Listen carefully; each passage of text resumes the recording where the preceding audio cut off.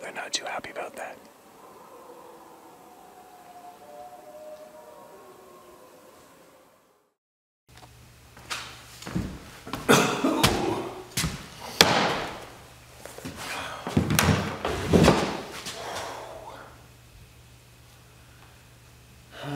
Back again.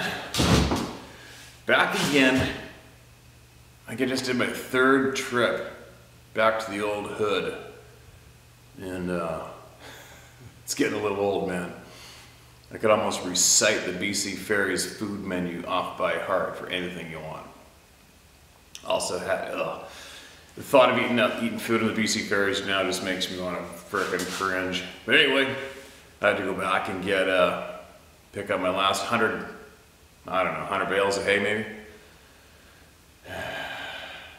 7 hours travel one way if I was to go non-stop, including the ferry. But I did go on a big major hike. Oh, it's pretty echoey in here. I'm gonna open up the big door. See if I can fix that up. But what I figured I can do with that new GoPro camera that I bought is I can actually go to crazy places and share where I am with the planet and share voices with the camera, load the content onto my phone and use the iPhone editor, movie editor, whatever. And I can actually manage to make it good enough to deliver out to you guys.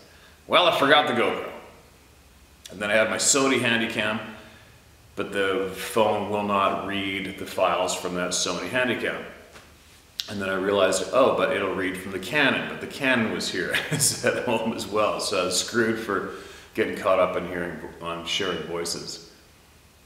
But I did go on one hell of a frickin' burner hike. I sweat through my 3 layers and through my jacket I wanted to get to these cameras that I had on this one particular mountain. And I tried a different route, went around the backside, got close as I could with the pickup, and then I just started hoofing it. Well, this is the part where I just hope to God your camera's still there. It's there. You can just see the string. Check out how subtle the string is on my camera.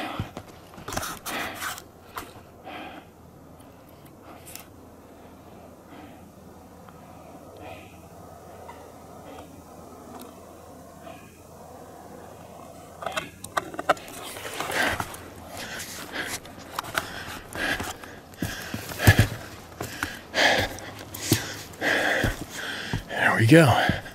And I filmed a cute little guy on the side of the one thing I did manage to film.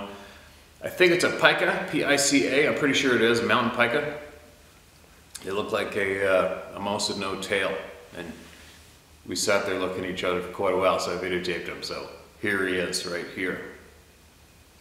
But anyways, in the meantime, check this little guy out. I'm just gonna go open up the garage door and see if I might be able to get rid of some of this echo.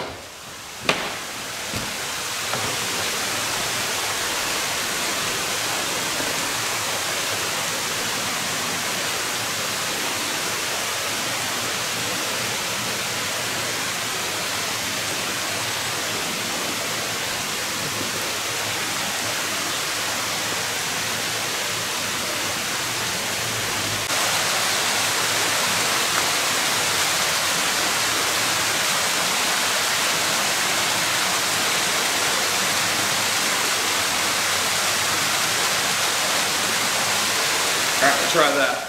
That's a little better. Yeah, that's better for sure. So remember in the past, this whole ride, I've been really concerned about why people absolutely drop each other and stop talking to each other immediately after seeing one of these damn things. And I've known people personally, that old ex-girlfriend of mine from years ago, I shared that story quite a while ago. She was driving with her friend. They were like 19 or 20, and they're driving from Whistler, British Columbia to Edmonton. And by the time they got just before Valemont, it's the only place the highway starts to climb up between Clearwater and Valemont. All you people familiar with that highway know exactly what I'm talking. And they're going up there through a whiteout, a full whiteout, and she was doing like 2 miles an hour, and she was just started saying, "I can't believe we've been driving right now." And looks over, it's like 10 o'clock, and every time looks over, and her friend was plastered up against the passenger side of the car like this, looking past her face out the driver's side window. Terror on her face, and she looked over, and this thing's face was this far away from her face. Stooped over, lopping along beside the car, looking in at them. I shared that one earlier. And she couldn't believe. She said his teeth were straight, just like ours. She said the look on his face was like it was, she goes, it's like it was rocking it out, like he was having fun, like he was entertaining himself, was the look on his face she described. She had zero knowledge of these things, these people, whatever you want to call them, beforehand. And she said she then realized she was all the way on the other side of the highway, which would have put her to that drop off on the left. And she's going, oh shit, and then she's going to drive back, and then he faded away out of the lights, and that was it. And then they made it to Valemont, and there's a Husky station there, pulled into the Husky station, they went and sat in that coffee shop and didn't say a word to each other the whole time. Excuse me, waited till it was daylight out, and then got in the car and carried on to Edmonton, where she was originally from. Dropped her friend off. Last time she saw her, and they never spoke again. Years later, when we met and we talked about this, and then she actually found the girl on social media, messaged her, didn't message her back. Didn't message her back. And I think that was one of the first times is when I heard of people absolutely dropping each other after sharing one of these terrifying experiences. So it's always took note, my curiosity to that whenever it comes up here. And it comes up all the time. And it makes me frustrated. So anyway, we talked about this last time, and sure enough, I got a lot of emails in from people to explain what it may be, because remember I said somebody's got to be out there that has a possible explanation for this. Maybe there's possibly even a name for it. And it doesn't take a brain surgeon to figure out why, really, right? When you think about it, it's terrifying. It's absolutely frickin' terrifying, and people don't want to relive it, obviously, but it still frustrates me. So we had, I'll get this email out right away as a reply. It's called A Psychologist's Perspective, all right? Steve, I've been following you for about 2 or 2.5 years now, and I certainly appreciate your videos. I'm sure they have been immensely helpful to many who have had these unwanted and unexpected experiences. I'm a retired professor of psychology, and I think I can offer some insight into why people in groups that see these things split up and many times never want to interact with each other again. I hesitated when it came to writing to you because the issue is somewhat complicated, but it deserves an answer, so here we go.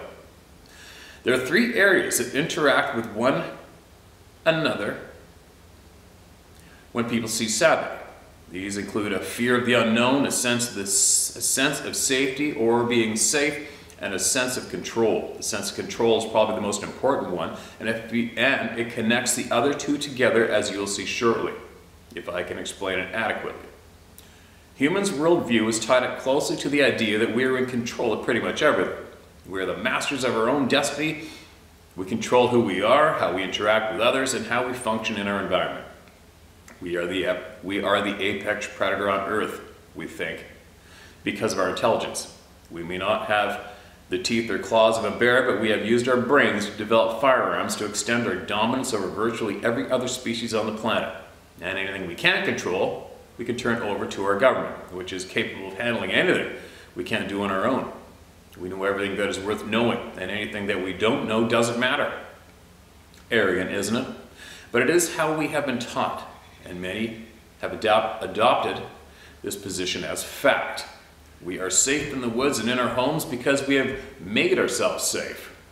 Then, someone or some group of people have an encounter with one or more Sabe, and in an instant, the whole house of cards collapses. In an instant, we realize that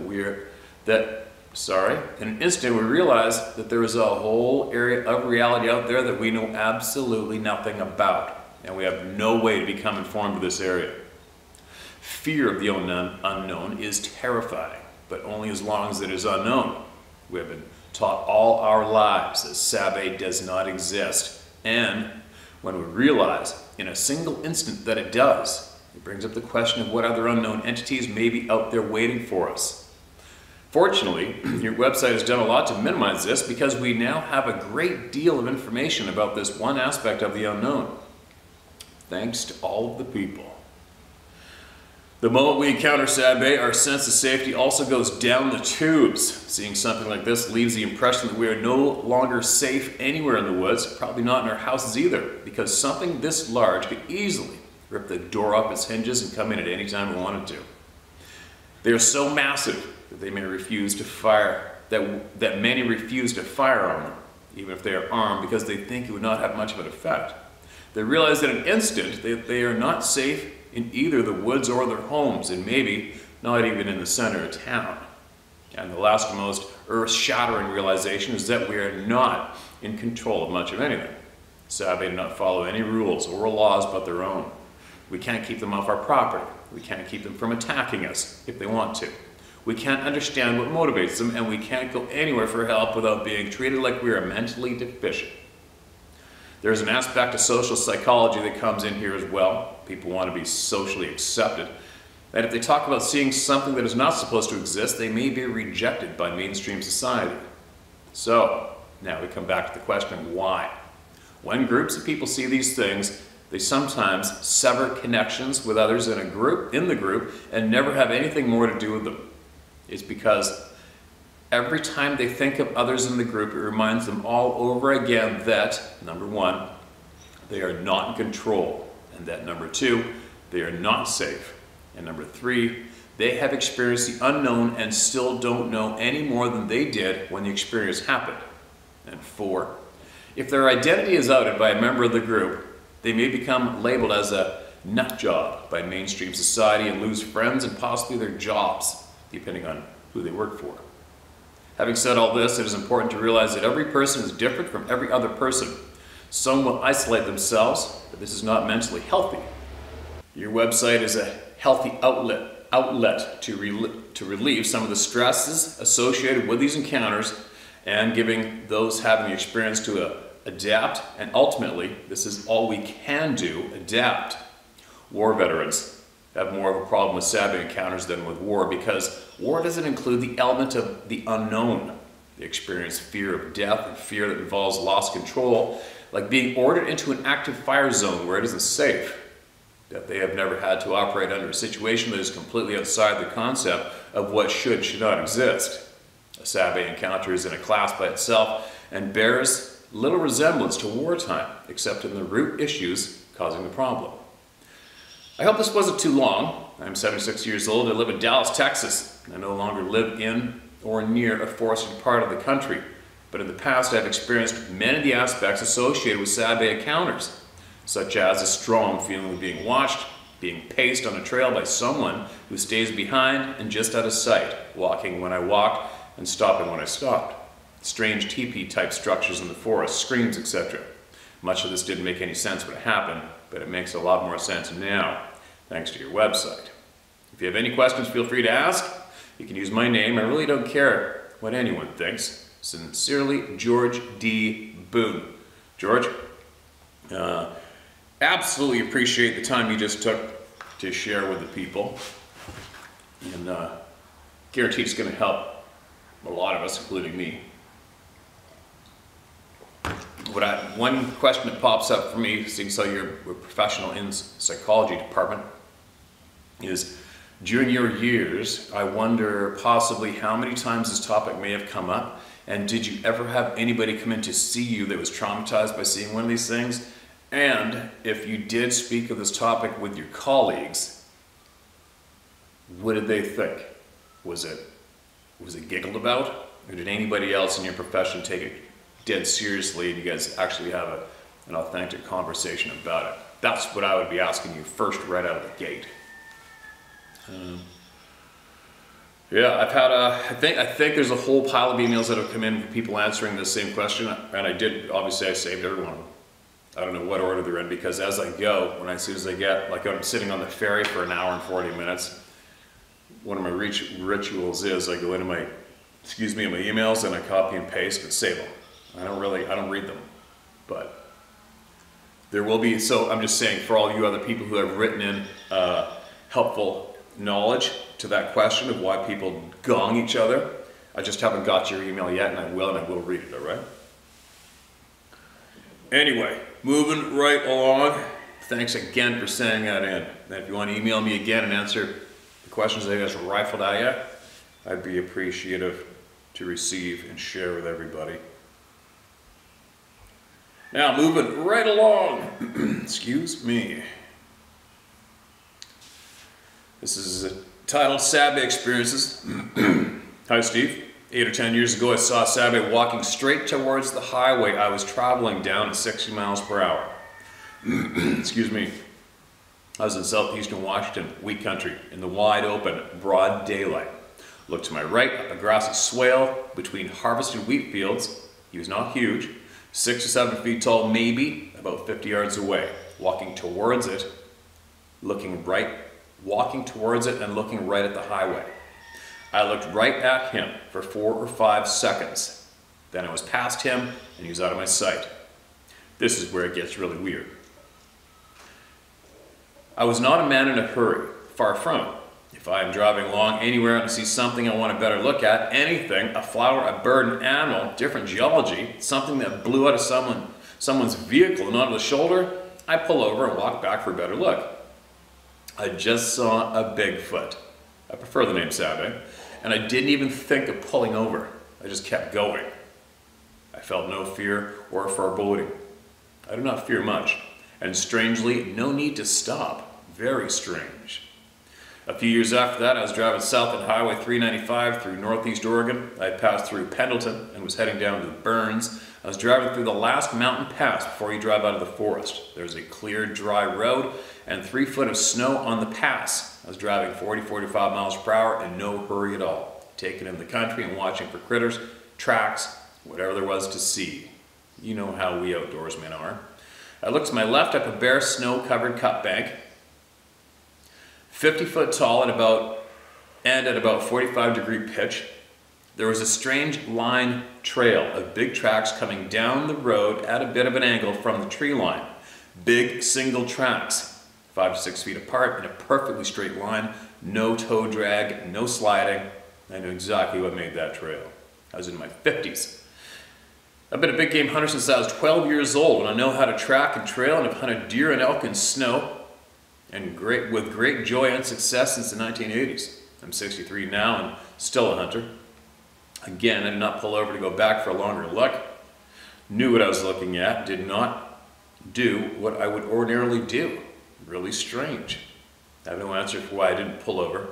After watching your channel for several months, things I've observed in the past come back to me, and I felt like I had found answers to things I'd wondered about, but lost no sleep over.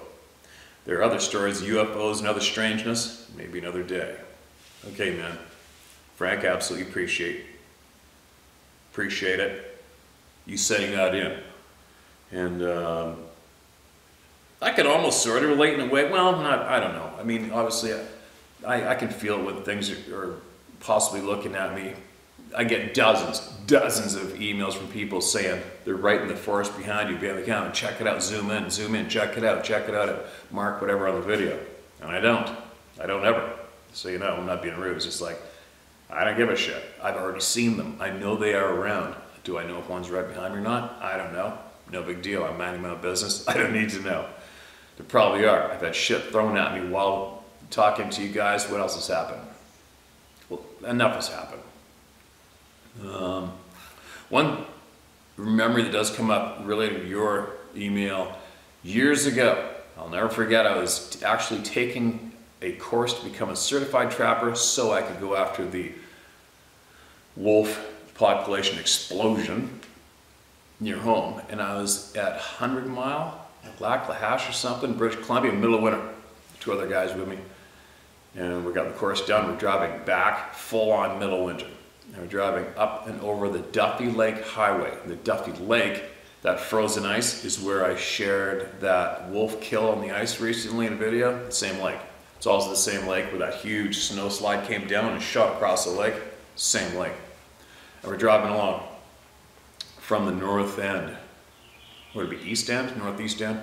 Heading home, south. And we stopped, and you could plainly see, easily, from one side of the lake where you saw me controlling the drone to the other side of the lake, straight across, and you could see the prints, boom, boom, boom, boom, footprints going all the way along the far side of the lake, paralleling the lake shore, maybe 5-10 yards offshore on the ice. And you could easily see, it was at least a 5-6 foot stride between those prints, and they were just trucking all the way down the lake. And one guy that was with us was an A-type personality dude from New Zealand originally. And I'm like, look at that shit. And he's like, well, it must be a heli skier. No, it's not a heli skier. The heli skiers, first off, don't ski down from those tops to the lake ice. Otherwise, they'd be parked there all the time and come out all the time. There's no frickin' way. And there's no ski tracks up in any of the chutes. And he's just trying to rattle off useless excuses to what it was, because it's another person who didn't want to acknowledge it. Meanwhile, it was so blatant obvious, it was stupid. And did I go get a snowmobile and go back and film them? No. Did I even videotape or take a picture? No. Carried on. Funny, right? Here come the chicken gangsters. Little bastards. Thanks again for sending that in, man. Absolutely appreciate it. All right, here we go. This one is titled, looks like it might be a long one, but all I got is time right now, right? 3-day encounter. Ugh. Here we go. Steve, you can use my name. It's Angela. I don't mind you using my name. My sister T was with me, but I didn't get permission to use her name, so we'll call her T. We are registered Native American Indians from the state of Oregon. Registered. I've never heard of that. Registered. I've never heard of that term at all. I hope it's not, I'm not being insulting. I'm not trying to be, but as soon as I hear registered Native American Indians from the state of Oregon, I just feel like saying to the government, yeah, register this, you motherfuckers, right? We were raised loggers and daughters. We loved to fish, hunt, camp, and all the outdoor sports you can think of. We were raised to live off the land. We weren't scared of much. Been chased by a bear, had cougar run-ins, so you can say not much bothers us. This encounter happened in September of '76, just a day after Labor Day that year. We were both pregnant at the time. I was 9 months pregnant and T 2 months behind me. We decided to go to one of our old stomping grounds up Canal Creek. We wanted to camp for a few days. We've been going there for years, camping for 3 months at a time, there while our fathers logged that mountain off. The families would camp in a clearing, the men were made while logging. That day, T and I headed up to Canal Creek up Highway 34. We were driving on this sunny day to check out the campsite to make sure it was not full with campers. I was driving that day because my sister didn't drive back then. As we were driving up, we came around a corner to a straight stretch and seen someone walking up the road at us in our lane. I slowed to about 40 miles, and we realized at the same time it was a creature of some kind. At that time, we didn't even know a Bigfoot, but we both said at the same time, that's not a bear. I almost slowed to a stop. All the while, my sister was freaking out. I had to go into the other lane as to not hit this slow walking creature. It was just ambling up the highway in our lane. We could tell it had just come up from the clam mud across the road because it had gray mud from the beachy area from its knees down, as if it had been digging for clams. We used to dig there ourselves, so we figured that's what it was doing. It ambled off the road to a new house built on the right.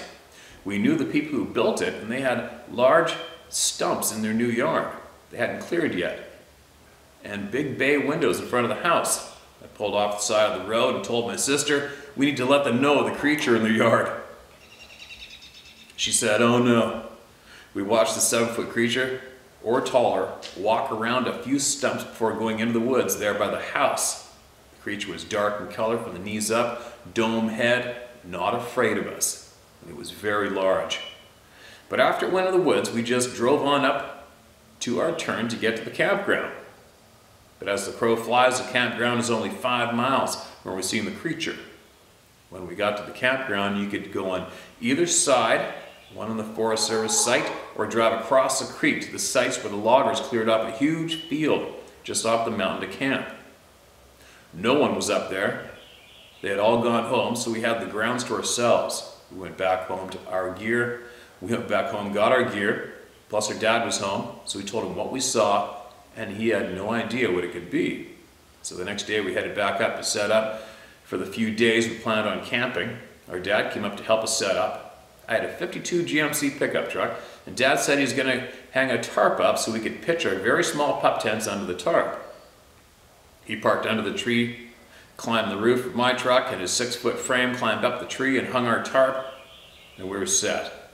After we left, he readied our site, cooler on the picnic table full of a loaf of bread, potatoes, eggs, butter, lunch meat, just a few things to eat. We had brought 4 big heavy cast iron skillets with us. We would set them on the table next to our cooler. We settled in for the night. We didn't cook that night for some reason, but did build a big fire. We sat around the fire till 11 p.m., decided to head to our tents where we had set them up facing each other so we could gab the night away. We listened to the frogs in the stream and the crickets. Then we heard something climb the tree our tarp was tied to. As we were listening, we could tell it was a family of baby raccoons climbing the tree and sliding down our tarp. We figured there were 5 of them. You could hear them chattering, having fun, sliding down by one. They did this for about 45 minutes. My sister and I were enjoying it very much. We talked how cute it was. As we lay there in our own tents listening, we heard silence. We knew there was a predator around. No frogs, no crickets, no raccoons, dead silence. My sister whispered to me, and she'd hear the silence and whispered back, yes. I was a bit worried because the road before our camp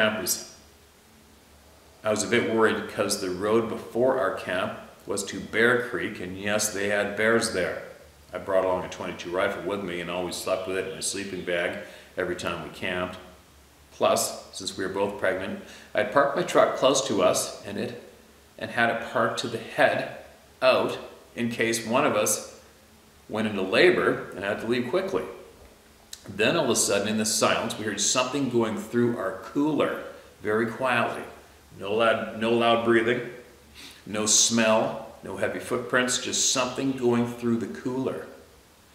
We know it was walking around. We could hear twigs breaking outside of my tent. And Lordy, Steve, I got scared and went deep into my sleeping bag, hanging on for dear life to my rifle. But I knew if it had been a bear, we'd have heard more. I don't even think I was breathing at the time, but I knew it was outside my tent. I could just feel it. I whispered to T. I was coming out of my sleeping bag and running to get the truck, and when she heard me pull up to get in, just as I was stepping into the pitch black night, I heard something claw my truck, nails on metal. I stepped back in my tent, hunkered down until daylight. My sister and I laid there listening until about 6 a.m. when the sun came out and we could feel it had gone. We both climbed out to assess the damage. Whatever it was, you could tell it was gone. It had taken our bread out of the cooler, all of the contents, and set them in place. Sorry. It had taken our bread out of the cooler and all the contents, and set them on the picnic table. The only thing missing was our butter. We looked for prints, but the ground was too hard. We did discover our 4 heavy cast iron skillets were carried 20 feet from the picnic table and set on the ground. Not knocked off, but picked up and moved. Weird. I was pretty mad we couldn't cook because I was going to use the butter to cook with. We weren't afraid, just mad it took the butter. We knew it wasn't a bear or coons. They would have tore into the bread and ate it. Plus the meats were not disturbed either, just sat on the table next to the cooler. How bizarre is that? So we didn't live too far, so we put everything back in the cooler, set the cast iron skillets back next to it on the table, and headed back to our parents' house to get butter to cook with. We should have been scared, but we figured the scare was over. Boy, were we wrong. After getting more butter, we headed back to camp again, but when we got there, we got the shock of a lifetime. Our camp was destroyed. The things were taken out of the cooler again, set on the table, cast iron skillets back on the ground in the exact spot, still stacked up. Plus our tents were flattened, not ripped apart. Our chairs folded down on the ground, and that tarp hung so high up, was untied.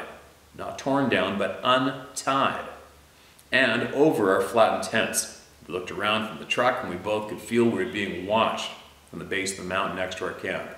You could feel the anger. Our sixth sense told us not to stay. This is a very strong warning. I told my sister not to pack anything, just throw it in the back of the truck. Something wants us out of here. She agreed with me. We got the message.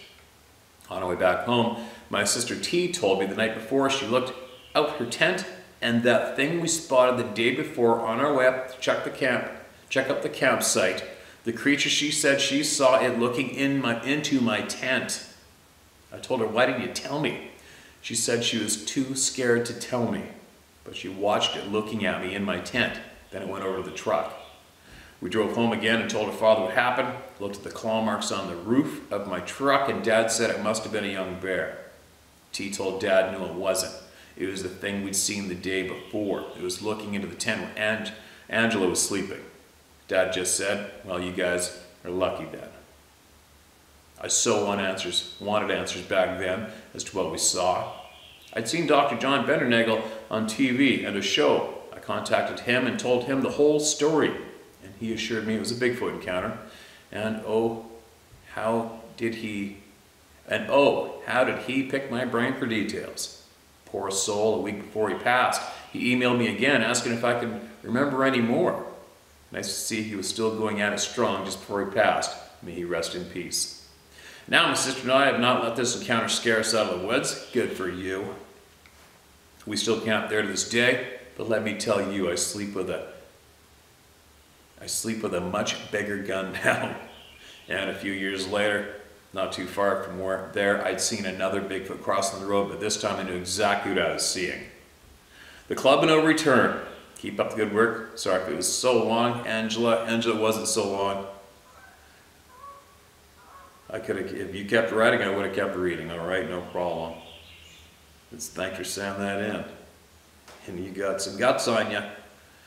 You got some guts on you, girl. Look at how many people see these things and they can't even look towards the direction where they saw it ever again. Get rid of all their outdoor shit and move to the city, right?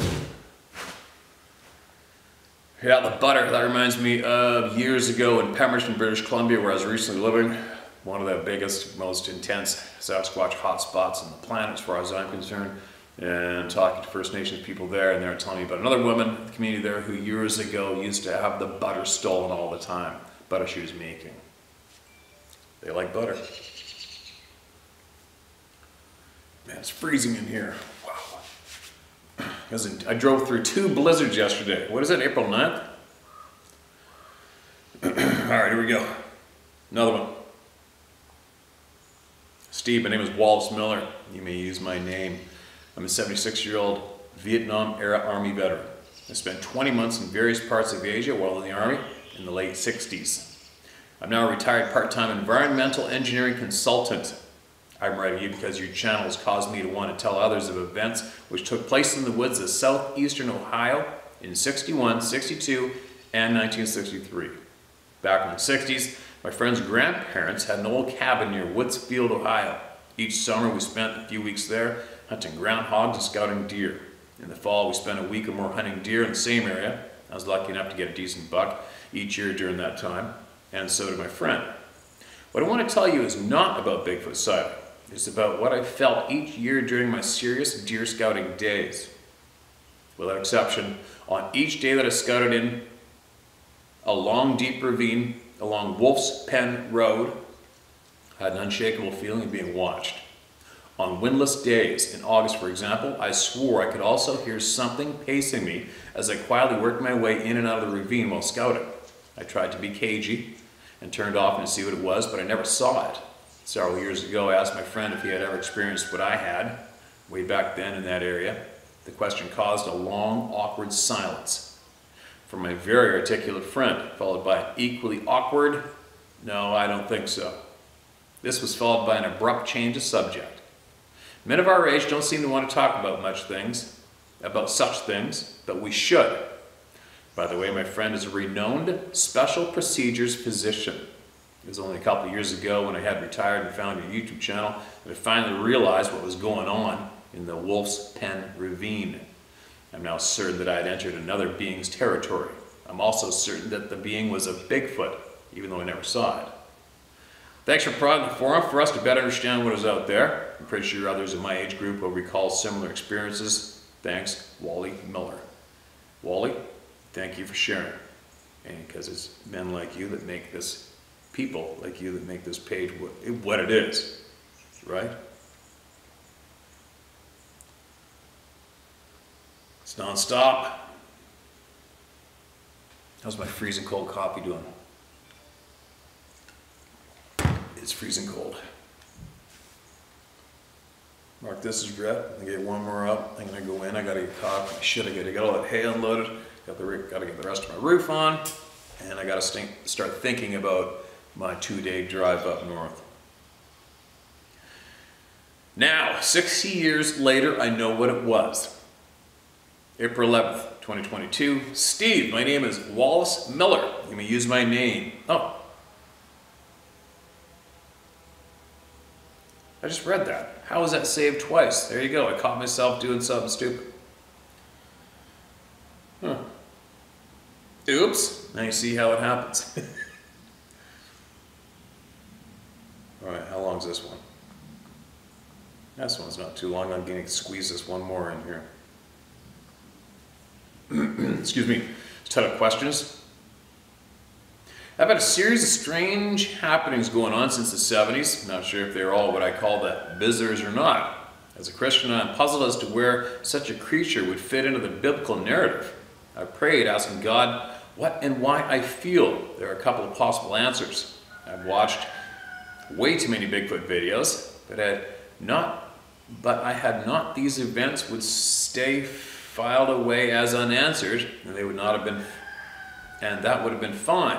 But after hearing many accounts and then realizing so many strange events matched other people's stories, I have to say I'm quite certain some were the visitors. The first event took place in Michigan's Upper Peninsula in the June of 1969. My dad started fly fishing for big brown trout at night in Michigan's Upper Peninsula in the mid-60s. I joined him along with my 2 older brothers and a cousin. A few years later, we would fish on a river that was designated a wilderness area. And we always hiked in a mile or two and fished from 8 till 9 p.m. until 1 or 2 a.m. Oh shit. On one such night at approximately midnight, I had something large walk through the brush across the river from me. I smelled it before I heard it, and my cousin that fished just upstream from me heard and smelled it also, and he said it must have been a bear. The next night I was in the same area, and once again it came through walking across the stream from me just out of sight. I waded into the middle of the stream to avoid whatever it was of it shaken up. Then a few years later, we were fishing upstream from there about a mile or so, and my 2 brothers and I, as well as a friend, had come back to the vehicle about 1 a.m. We were standing outside overlooking the swampy area next to the river. My dad hadn't come back in from fishing yet, so we were waiting on him. We started to hear someone or something crashing the brush down in the swamp. We heard it coming from a couple hundred yards away, heading directly for us on the hill. We all thought it was my dad and figured he lost or forgot his flashlight and was stumbling through the brush. We walked to the hill's edge and all started yelling, "Hey, Dad, up here!" as we shined our flashlights down over the swampy area. The noises stopped and we continued to yell and shine our lights trying to locate my dad. Just then, one of us noticed a flashlight coming down a 2-track in the other direction. We could see the person had waders on and was carrying a fishing pole. We all ran to the vehicle and jumped in and flew down the 2-track to find my dad walking our way. We hustled him into the vehicle and took off, not saying a word about the noises we heard. A couple years later, I was up the river again at night fishing by myself when a boat came down the river after dark, also fly fishing. I didn't know people fly fish at dark. It's crazy. I was pissed and let them know it because I know they were going to spook my fishing area. They passed by me and were a couple of bends downstream from me when I heard what I called a very loud beller, like a large bull would do, but a little higher pitched. I could hear the 2 people in the boat let out a couple of gasps and a few expletives, as well as the boat shaking violently from the being scared shitless. They didn't come back after that, and I didn't have any idea what could have made the noise. I was just glad the boat never returned. There were times when fishing I would get that creepy feeling I was being watched or followed, but hey, it was dark and I had no reference, and so loved fly fishing at night that I just blew it off as the jitters. Then a few years later, I was up there again with my black lab, as he loved coming with me trout fishing, and would spend the time hunting and checking everything out. One night I was woken up by my dog pressing up against me in the tent, growling at something outside. I could hear someone walking around my campsite and thought maybe some locals had found me and were attempting to steal some of my equipment. I jumped up, shot out of the tent with my flashlight and club in hand to find nothing but total silence, and my dog would not come out of the tent. From that time on, my dog would not get more than a few feet away from me. Even when I was wading in the river, he would just start to whine if I got close to the other side of the stream. I would have to tell, sorry. And I would have to tell, sorry, holy shit. And I would have to let him swim across and join me. I never put any of these things in perspective until listening to other people's stories. I don't go out at night anymore by myself, and I also have cut back on hunting as well. I was wondering if you ever considered these beings descendants of Esau, the hairy hunter in scriptures. I've read about you considering them to be the fallen ones as well, and possibly even a cross between men and beasts that are spoken of in the book of Enoch. Just trying to put some things to rest in my mind. Sorry for rambling, but who else can we share it with? No shit. I don't know, you know what? I'm freaking frozen. As I cruise along my ride, like I said earlier, like I've said from day one, this is one of the easiest topics I can deliver to the world, we can deliver to the world to prove not honestly informed, right? And I do say that, so I think a lot of people don't quite pick up, excuse me, what I'm trying to get across when I say that. You got to take note of what I'm saying. It's one of the easiest topics, all right? So that should let you all know that I'm not stuck here just on these beings. That was the door for me to open up, to search out and sift through all of the absolute bullshit we have been raised with and all the bullshit we've been manipulated with. Does it make me angry? Of course it makes me angry, especially today. Sorry, before I get off track. Do I think it may be of the hairy beast, the predator mentioned in scripture? Maybe.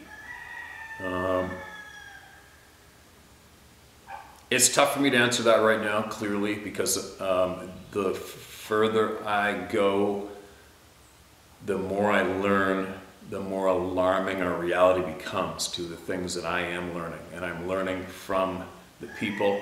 I have completely shut off mainstream news, mainstream news. I've shut it completely off out of my life for quite some time now. And I nonstop seek out information from the people, from independent journalists, from whistleblowers, from the people. Who else do you got? There's nobody else to look for knowledge, right? So some of the recent knowledge I've come across, which will relate to your question about what I think these beings are, as mentioned in scripture, the knowledge that I'm gaining as of late, to be honest, scares the shit out of me. It's sad, it's upsetting, it's alarming. makes me angry. It makes me want to fight.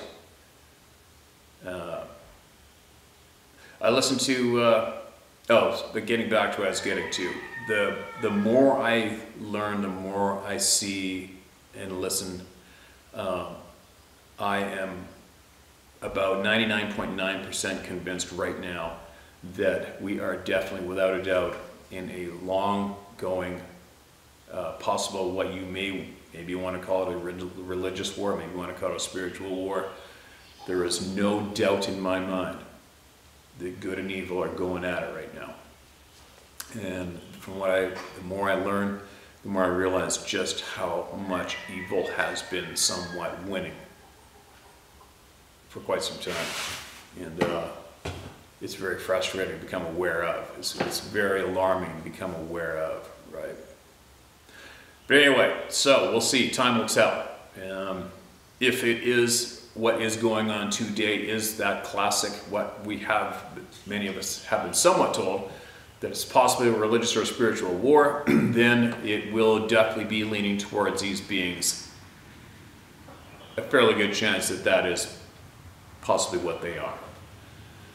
But we got to take in other information from we got to take in from the information from all the people we can, right? So as well, recently we're still waiting on word on our other professional colleagues who are going to share with us what they found from 3,000 DNA samples. And what they have said in confidence is, quote, someone or something intentionally messed with our DNA,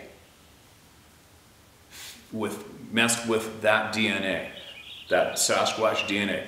3,000 samples, they said that, quote, 15,000 years ago, it is absolutely apparent that something messed with human DNA and crossed it with a handful of other alarming things, which we'll be sharing soon. So, you take that into account, right? And then that gets a little nest in this part of your brain over here.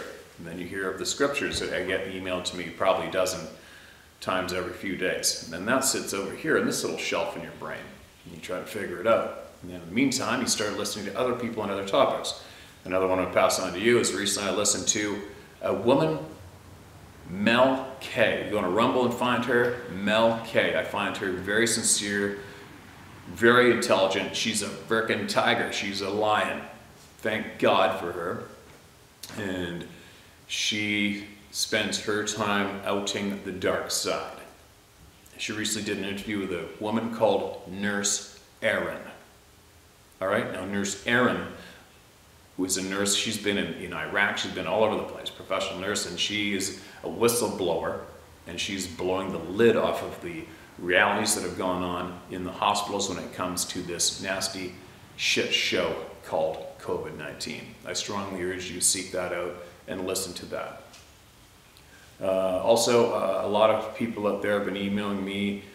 Dozens and dozens of people have been emailing me links to the new documentary release called Watch the Waters. And just so you know, by the time you guys all email me, I've already been there. All right. So, but it makes me very, very happy to see so many people. When I get those emails, it tells me that I'm not alone. There's shit piles of people out there trying to seek the truth, and they're sharing it. Beautiful. And I would strongly urge all of you to go and find that one. Watch the Waters and watch that one and take from it what you will or leave it. And it's pretty alarming shit out there. It makes you sad. What Nurse Erin shared made me very sad and made me very angry. And made me want to fight. I just want to, yeah, I'll bite my lip on that. But anyway, so we'll see what happens. It's coming. As long as the people continue to stick together like they are here, as one small example, we're going to become enlightened. We're going to learn more, and nothing but good is going to come from what we're doing, right? As we stumble along our rides of life. Man, I'm frozen. But anyway, I'm babbling. Gotta go get some more coffee, got some food in me, get it going. But anyway, on closing, Nurse Erin, Mel K, Rumble. And then after that, watch the waters. All right? And then take from it what you will or leave it. And also I want you to possibly just go by your own intuition. Do not go by what people tell you, all right? When I was first trying to find more on this Nurse Erin as an example of how the narrative is controlled, I went onto YouTube and I typed in Nurse Erin, and every time I did a search on YouTube, this prick, this filthy prick, this page would come up. I don't know if he is an actual doctor, he calls himself a doctor, I think he's got 407,000 or 707,000 subscribers, whatever it is. And the very first video that comes up when I did a search for Nurse Erin was this prick's channel and him tearing into her and trying to discredit her character. And for me, using my own intuition, just look at his eyes. Eyes do not lie. Eyes do not lie. And you can see this phony son of a bitch. You know, it's talking with those big wide eyes. And you know what? And the further you dig into this horrible person, she's an anti-vaxxer. And as soon as I seen that delivery, I'm not even going to be shy about it. I wanted to seek him out and punch him in the mouth as hard as I could. There you go.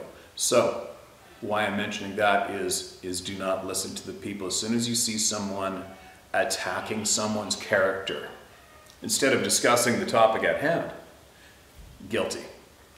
Kick them to the curb. That's just what I do. All right, I'm getting a little off topic. I'm starting to ramble. I gotta go. I gotta get caught up. I haven't sat here with you guys for a handful of days now, and I really need to get back into it, and I need to get caught up, and I need to get all of you heard. All right, and this group needs to grow. I still have never ever said, you know, the usual bullshit that people online say that need subscribers and need the following, do this and do that, and be sure to do that. Stuff it.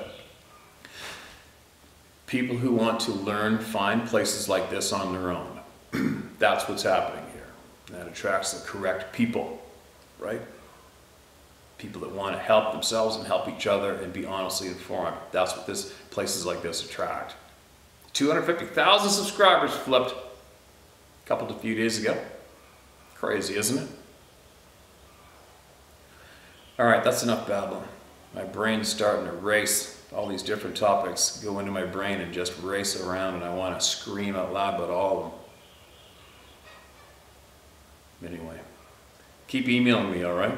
But in the meantime, I would hopefully encourage you to possibly give Nurse Erin a listen to, especially listen to her and watch her delivery, watch her eyeballs, listen to Mel K and her have their interview on Mel K's channel on Rumble. All right, just give it a listen. It's harmless. Take from it what you will or leave it, but listen.